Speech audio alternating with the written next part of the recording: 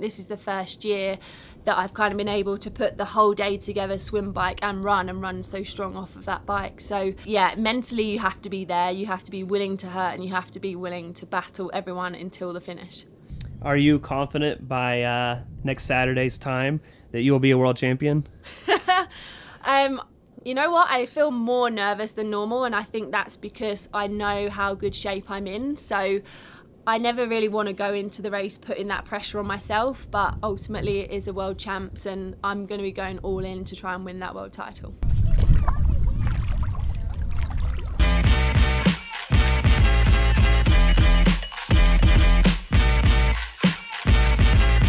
Well, I've wanted to race a 70.3 for a long time. I think I wanted to do one when I was 15, but that was not going to happen.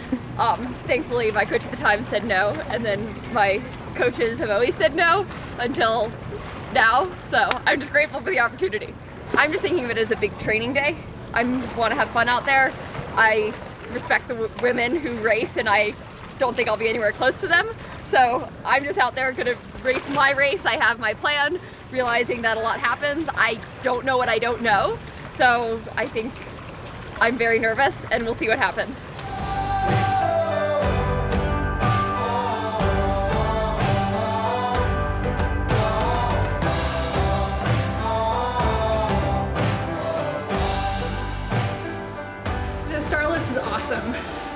Which is great. This weekend for me is just all about getting back to racing. I'm 4.5 months postpartum, and my #1 goal for this race was getting to the start line in one piece, excited to compete. And I feel that I have done that. I think that if I am in the mix of this race and I feel like I am racing and competing, that will be a huge victory as well. I don't want to feel like I'm surviving. I want to feel like I'm in the race. I think that if I'm top 5, that would be a really, really solid day, which feels weird because I usually go into every race aiming to win. My motivation is different now.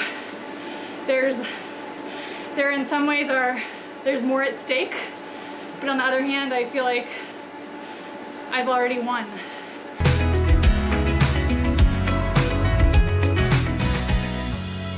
This is my first Ironman. I never ever gone this distance before, and we were trying to figure out a good Ironman to do, and I was in St. Pölten racing a half like in end of May, so then we didn't have loads of time to prepare, and I was ready to go to the UK, but I couldn't go there without a quarantine. I actually had to quarantine 10 days even though I was vaccinated, so that kind of disappeared. The other option was Lanzarote, which is a super hard one, so that's probably an hour longer, which is maybe not a smart move for a first Ironman to go on like the longest Ironman you can do in the world. And then there was Lake Placid, and I really enjoy racing in the US. I love the atmosphere, the races. We're gonna go back via New York for a day, so that's really cool, and it's one of the places where I can convince my partner to come with me, so it was like all thumbs up. On your first debut Ironman, what's the coincidence that the Olympics have their triathlon on Sunday? I know! Like, so I've been to the past 3 Olympic Games. So Beijing, London, Rio. There was a time about 2 years ago when I was contemplating trying to go to Tokyo as well. And then of course everything changed, and with the games not happening, and I was like, okay, it's all about the Ironman. And it was never the plan, but the way it was with also like enough time to qualify for Kona, giving me a bit of time to have a second attempt as well if it doesn't work out the way I planned it. And now looking at the schedule, like I was actually asked to commentate the race back in Swedish TV, and when I had the question, I looked at the game's date. It's like, oh, actually I've been racing an Ironman about the very same day. So it's pretty cool.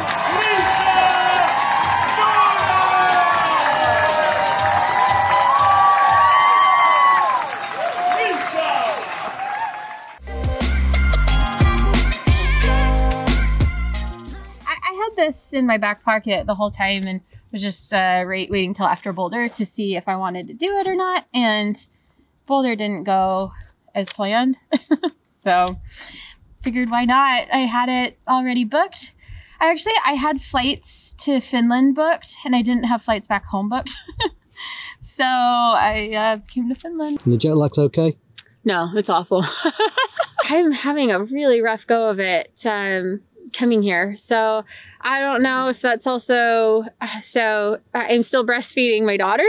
And so like during the night is when I would be feeding her. And so then I'm having like fullness issues when I'm sleeping. So it's mom problems. So if I got this right, you're talking about daughters. Yeah.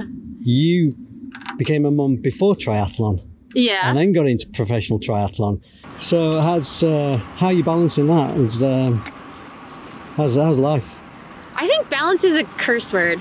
Balance is a facade. There's no real balance in life. Like, I mean, right now, am I balancing being a mom and a triathlete? No, I'm like 100% a triathlete right now, right? And so I think if you think of balance in terms of like, you know, weeks, months, years, lifetime, there's a balance in my lifetime. Is there a balance day to day? No. Like, but, you know, I think that that's healthy and I think that that's okay. So looking at the profile, what do you think to the course? Well, looking at the profile online, for the run, I didn't think it was very hilly, but then I was running on it yesterday, running on the course yesterday, and there was some bumps. I guess it's just like, there's not any big hills. It's just like really steep inclines in like some random areas. And so it just like, when it's not a gradual hill, when it's a steep incline, it just really shuffles up your I don't know, your gait and everything. And so it's hard to keep your rhythm. I guess that's the word, rhythm. Where are these freaking amazing girls?